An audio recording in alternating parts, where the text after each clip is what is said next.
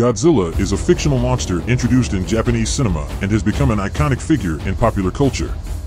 Created by Tomoyuki Tanaka and brought to life by special effects artist Eiji Tsuburaya, Godzilla first appeared in the 1954 film Godzilla. The name Godzilla is derived from the Japanese name Gojira, which is a combination of two Japanese words, Gojira meaning gorilla and Gojira meaning whale, which emphasizes the size, power, and aquatic origin of Godzilla.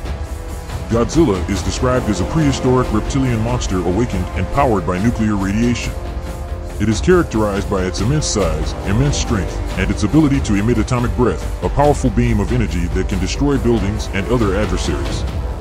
Godzilla has been inducted into the Hollywood Walk of Fame on his 50th birthday in 2004.